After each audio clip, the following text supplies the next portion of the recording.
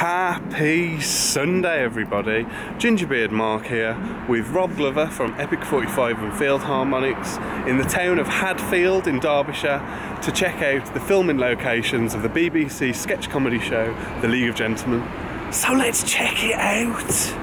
I'll leave the house, get in my car, drive somewhere interesting and preferably not too far. Why do I do this? You may ponder.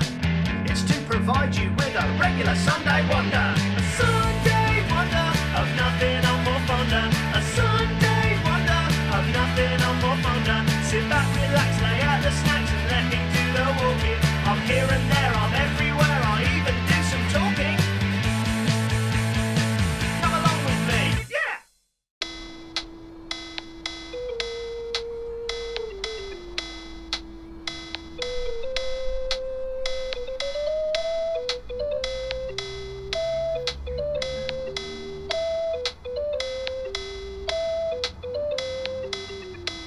The League of Gentlemen was a BBC sketch comedy series that ran from 1999 through to 2002, with a film in 2005 and then a revival series in 2017. It's set in the fictional town of Royston Vasey, which weirdly enough is Roy Chubby Brown's real name, and he popped up as the mayor in the series a couple of times. So let's have a wander around Hadfield and see what we can find.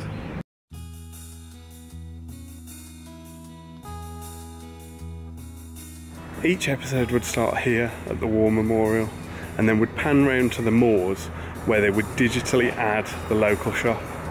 Now, I haven't got the money to digitally add anything, but I'll give you a rough idea of what it looked like. So yeah, if you picture the moors and then they would digitally add the shop, something like this. The lamp pub behind me was used as Luigi's restaurant, where Charlie, Stella and Tony had quite an awkward meal in the third series. I thought he said his name was Luigi. The alleyway behind me that me and Rob have just walked down is the alleyway where we're introduced to the characters of Mike, Jeff and Brian, and Jeff's trying to tell a joke, but Jeff doesn't fully understand the joke.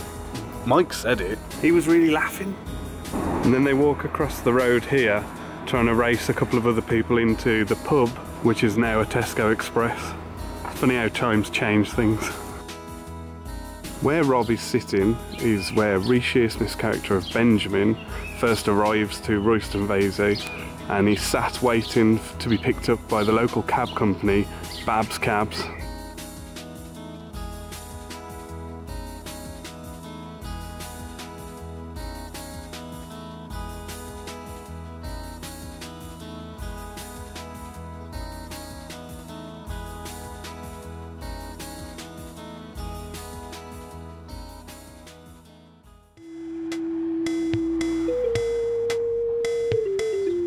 Quite possibly my favourite character from the world of Royston Vasey has to be Les McQueen.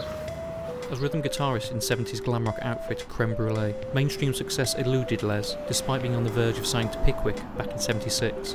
After the release of their single Voodoo Lady and subsequent album Just Desserts, Les's career waned and he picked up a living at the local hospital, boil washing khaki nappies and covering the graveyard DJ slot. Long gone had the days where he'd walk into a urinal and heads would turn.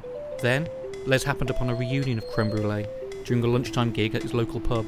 Approaching frontman Tony Cluedo after the show, who mistakenly called him Les McDougal, he agreed to offer up his redundancy money to finance a comeback tour for the group.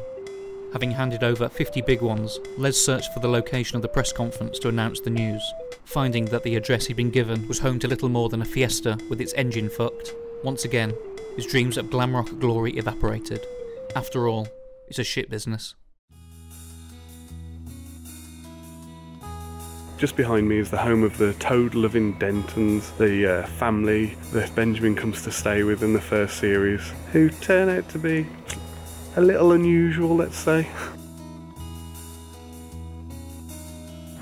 Behind me is J.W. Metric & Sons.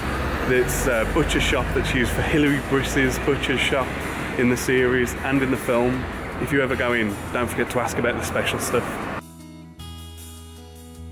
So roughly here is where the photo booth from the new episodes was, that was the entrance, spoiler alert, to Papa Lazaro's wife mine.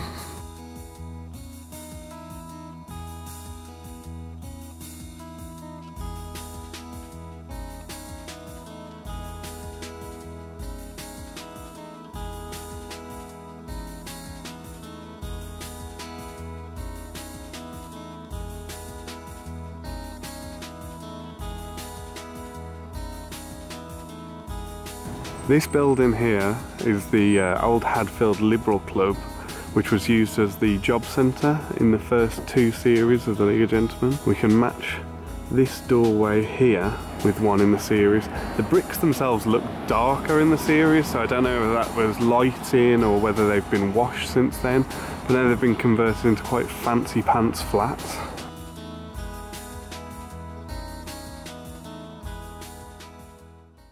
Thanks for joining me and Rob here in Hadfield. Rob, you got anything you want to plug? I'd urge you to check out waysideandwoodland.com, which is a record label I co-run with some friends. Mark uses a lot of the music that we produce for his channel, so check it out. Yes, check out waysideandwoodland.com. I'll see you on the next video, guys. Bye bye! Quite possibly my favourite character from League of Gentlemen. The League of Gentlemen is a sketch. Imagine it as something like this with the moors, then with the local shop. It blocks it. And of course, just behind me is a shop that's used as Hillary Britain. GingerBeardMark here in the town of Hadfield. Oh yeah, I need to introduce you.